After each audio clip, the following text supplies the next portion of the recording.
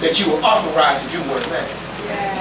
And I'd be out there, and you know, a lot of people feel embarrassed. You know, I'm out here, people filling in, and I'm out here with a dustpan and a broom. And they looking at me.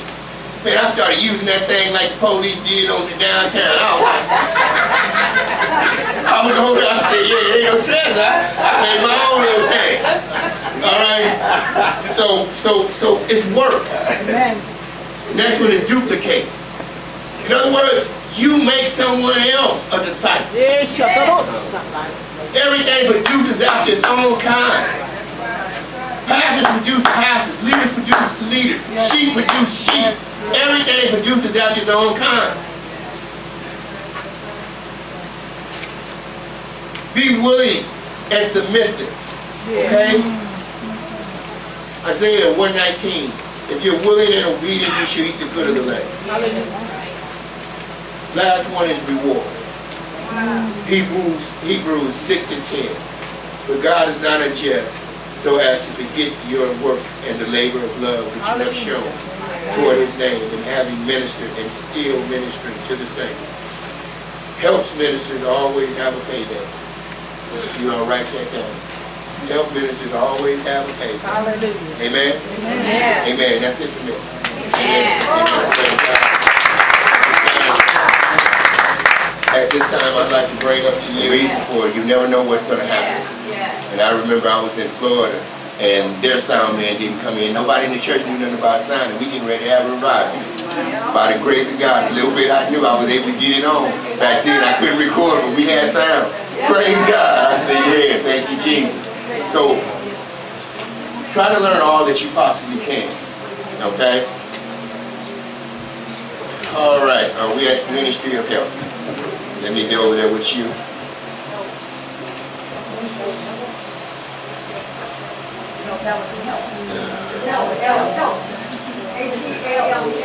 Helps.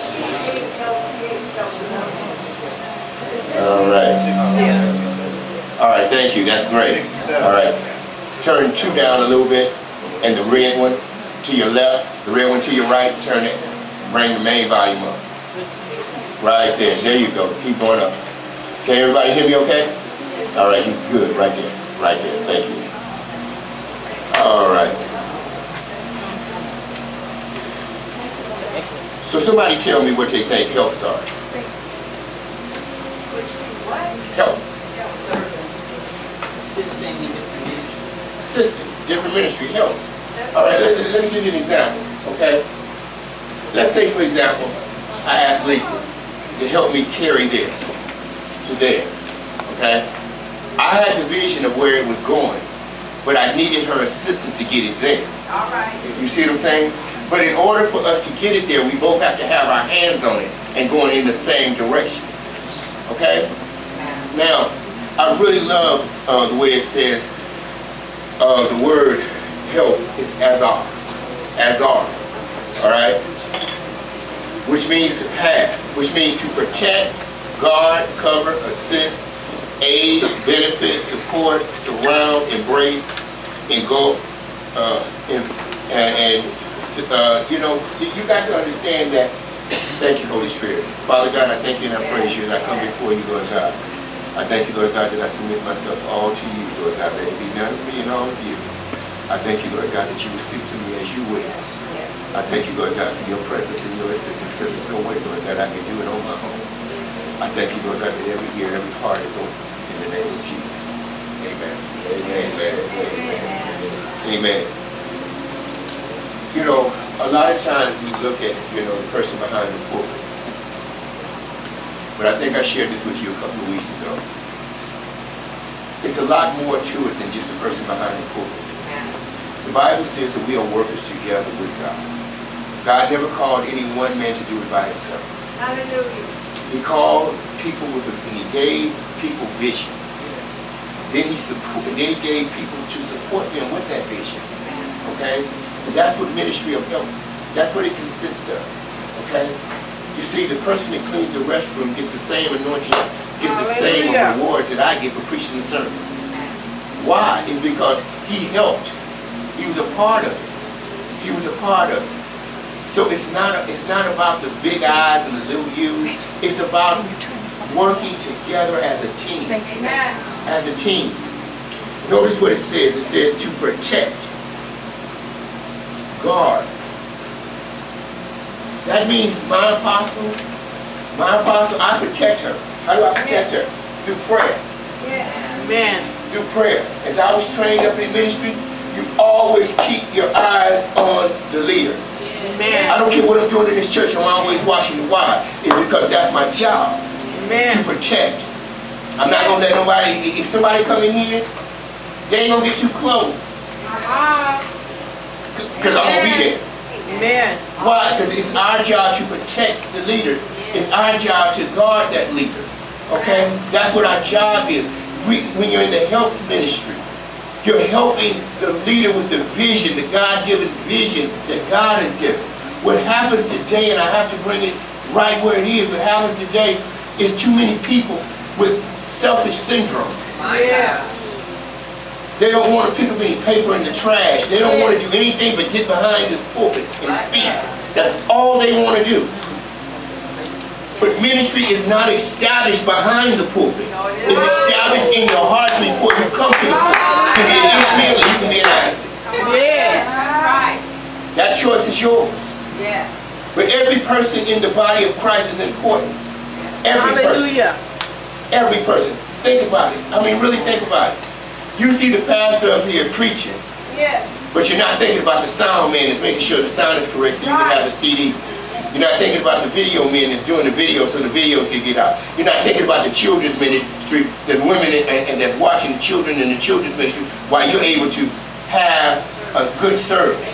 You're not thinking about the people that's meeting you, greeting you, and praying for you as you come in. These people are all important. Yes. Yes. Some people may never get behind the pulpit. That's right. You know, I had a friend of mine, very anointed man of God, and this was in the 90s. He was used to train altar workers. This gentleman, he trained some of the largest ministries, altar workers all across the country. Wow. And you never see him or knew him unless you went to one of the classes. And he said, I'm happy doing what I do. That's right. He said, I don't even want to go up there and do what I see so-and-so doing. He said, that's what his call is. Mine is to do exactly what he said, I know where my anointing is. Yes. Today they have a saying, stay in your lane. Okay? You have to know this. This is very important. Don't get ahead of your ministry. All right. Now let me get to, that was just our introduction. Let me get to what I need to get to real quick because I'm limited on time. No, I'm not. I got more than enough, Holy Ghost. Thank you, Jesus. Oh, come on. Thank you, Jesus. The work of any ministry is accomplished when an individual with an integrity of heart, notice what I said, an integrity of heart, allows their center vision and concern to be moved from themselves to others. I'll say that again. When they allow their concern to be moved from themselves to others. Okay? When an individual's understanding of team ministry is complete. Team ministry. Team ministry. That's what this is about. It's about team ministry. They will know that their position on the team is second to the team effort. They'll know that. It's not important whether you call my name. It's important about who gets saved tonight. Hallelujah. It's important about who gets healed tonight. I don't care. See, you have to, that's what will tell a lot about people in ministry. How visible you want to be. Right. See, John said, I decrease so that he can increase. See, so the more you grow in ministry, the more invisible you should become. Acts 6, 2 through 7. This is where you first see the first makings of the ministry of helps. Okay? I'll give you a moment to get there, but I'll talk about it. Let me go over there with you real quick, because I want you to understand this, because helps is very important ministry. in my own concept, all the ministries and departments are important. But in mine, the two most important is intercessory prayer and the ministry of health. Why? Because you can't do it without prayer. You have to have good intercessors. You can't do it without help. Brother blessed me yesterday. I wasn't feeling too good. And he stepped into a place of ministry of health. I wasn't here. I had to go home early. And he had to come here for something else. And then he said, do you want me to put the tables together for you? And he didn't know. He didn't really know that I was asking God, how am I going to do this the way I feel? You know, and then when I got there, it was such a blessing. Amen. See, it's things you don't know how you can bless another person just by stepping up. Hallelujah. Amen. Amen. All right. I'm trying to deal with you.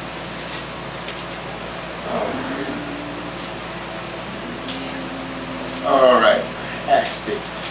Most of you are familiar with this, but this is, it talks about there were some problems with the feeding and the distribution of the food. So right now you see that they're about to choose some men to do this. Why? It's because it frees the apostles up to do what they're supposed to do, to stay in prayer and in the Word. You see, a lot of times your leaders are so bound down with things that you should be doing. Wow. That they can't hardly do what God wants them to do. You know? And see, what do I mean by that? A leader, yes, he's called to do some things. Yes, he is. But his primary function is to stay in prayer and in the Word. You see what I'm saying? Because stop and think about it. Come on, let's use the kitchen. I'm a cook. But I'm running picking up all the food and stuff. So when you come and meal ain't ready, you're like, man, what's happening? Well, that's the same way if you come to church. If I'm running all day long, all week long, and then I come up in here and want to give you some leftovers, you got the Holy Ghost just like I do. See, that's why you have to allow the man or woman of God with the vision to be freed up to move in the vision. To do what God says. Amen. Okay. The ministry of health is supported. Alright? It's a support. It supports. Alright? In chapter 6 here, what you see, the ministry of health, it brought order to confusion. It brought order to confusion. It provided a controlled flow to meet the need. You see, this is what you have to have. The Bible says, do all things decently and in order. Come on. See, all things. That's why when we say 6 o'clock, we start at 6 o'clock, not 6:02, not 6:03. Why? It's because we have made a statement and said 6 o'clock. If I start at 6:03, 6:05, I'm a liar. You see what I'm saying? This is why we need people to help. People that's going to be posted over there doing the signing. People that's going to be back making the coffee. People that's going to be doing these things. Why? It's because when you come into the house is prepared for you. You see what I'm saying? It liberated the apostles to flow and to follow God. Okay? What you see here in Acts 6 was instituted by the Holy Spirit. It was instituted by him. Then no man say, oh, we don't, you know what we're going to do. Back then, we're going to create a department called health. No, this came from the Holy Ghost. The Holy Ghost said, this is what you need to do. It provided training ground for ministry. Because the reason a lot of ministers and churches have you work in the ministry of health first is see if you're faithful. Amen. You can't come, if you can't make the meetings, you can't make the meetings for the ministry of health, you sure not gonna make the pastoral meetings. Come on.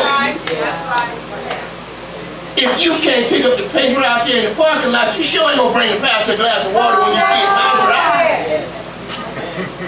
See, so you have to prove yourself in certain places.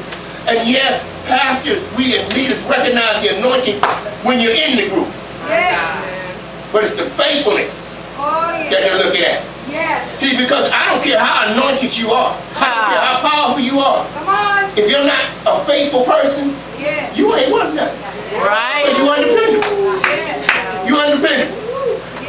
You're undependable. You might be there, you might not. You know, putting you in, giving you something to do is like playing a lotto. may show and it may not. You see, this is a reality.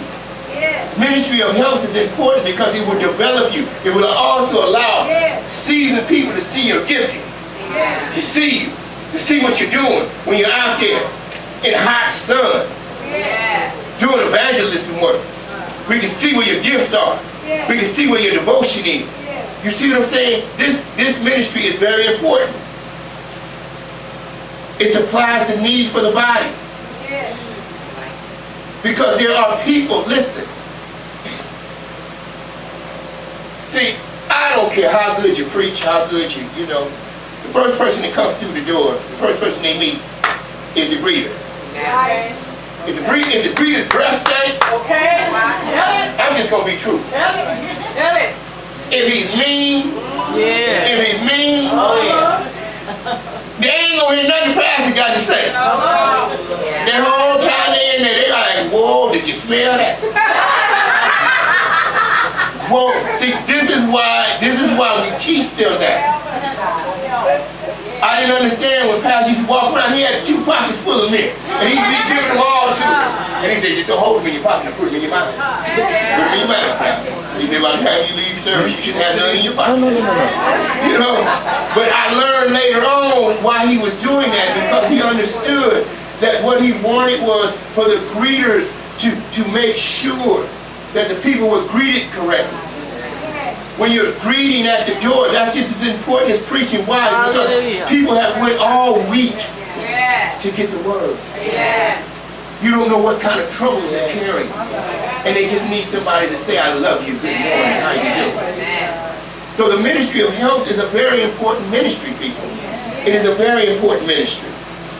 As I said earlier, the Bible says in 1 Corinthians 14:40, let all things, say that with me, all things, say it again, all things.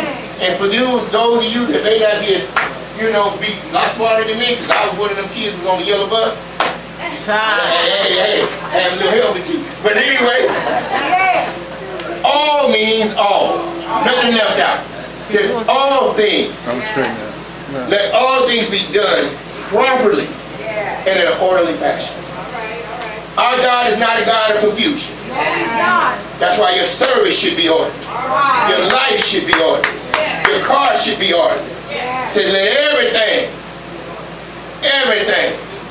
be done in decency and in order. Okay? When you have chaos, you have an interest for the devil. I'm telling you now. You have an interest for the devil.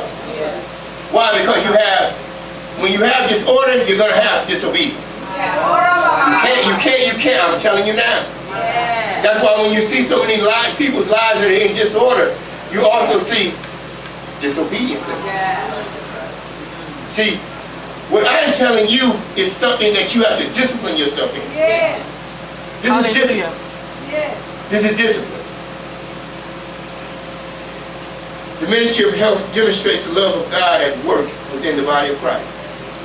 It does. It stops the voices of dissension within the Christian church. Why? Because when people are working together, there's unity. And where there's unity, man, the devil gets pissed off. Pissed off. See, you have to know that you have a call, you have a gift. And if it's in the area of health, man, I'm telling you, I need you. Every pastor, every leader needs you. I mean, need you. Do you know we pray for you, we fast for you? Ooh, we got enough people that think they can preach. My God, I just need somebody to help me carry a table. And all these preachers that I'm carrying the table by myself, they only talk about how to table. Come on now. Come on, people. Okay. I'm going to go through these real quick because I only got a couple more minutes.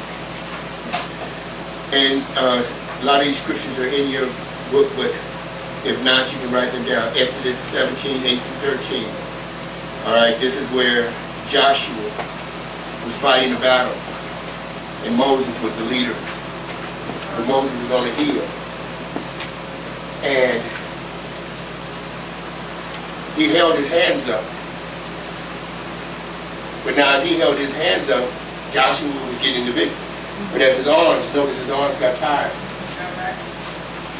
The enemy was advancing every time he dropped his arms. So, 2 men, and, come on, Jessica. Aaron. Yeah, I knew she would. Come on, brother. See, I'll tell you, Pastor don't know everything. Know a lot, but not everything. All right. So Aaron and Hur came up under him and lifted him up. Yes. Okay? Ministry of helps. You see that in effect. Ministry of helps. They lifted the man of God's arms up when the man of God was tired. Yes. And because of them working together with the man of God, Joshua was able to defeat the enemy. Now notice this. The men down there in the valley that was with Joshua, they didn't never see these 2 men up there. But God did. Yeah. So a lot of times you won't be seen. Right. But God will see you. You'll be in the back. Don't nobody see you, but God sees you. You have to understand that. You have been called. Sometimes you have been called to be invisible. Listen to what I'm saying. I'll say that again. Sometimes you've been called to be invisible. Trying to tell y'all. And you're wondering why nobody notices you. Get your eyes off of people noticing you. And remember, God never not sees you. Another one is in the book of Esther. Esther and Mordecai. Now we hear all about Esther, but Mordecai was used to help. He was a helper. Okay? You have Luke the physician. This man left a practice. He was a pharmacist. I mean, not a pharmacist, but a doctor. He left his profession to do what? To go help. You don't hear, you know what? He was there writing down stuff. See, you got to understand that health is important. Don't disregard that. Never disregard that. Never disregard that. Stop. Work your way into what God wants you to go into. Work your way into that.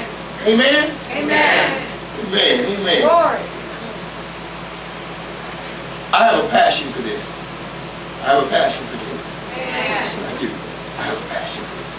Amen. I have a brother of mine right now. But anyway, I'm just going to praise God. There's some things that you need to do. You need to first have the right attitude. You need to write this down. Have the right attitude. Serving anyone in the kingdom of God is serving God. Hallelujah. I don't care who it is or where you're at. Okay? Next is make an investment. Okay? Faithfulness brings promotion in ministry. You want promotion from God and not from man. And in your faithfulness, God will give you promotion. Hallelujah. Man will promote you because they want to, they have an alternative motive. But God promotes you because of what He sees. Alright? The other one is work. Whatever Ecclesiastes 9:10 says, whatever your hands find you do, do it with all your might. Put your heart in it. I don't care what it is. Ladies and gentlemen, I guess the reason I have a passion for this, I have did it all from cleaning the parking lot to cleaning the bathroom. And I was at one church. It was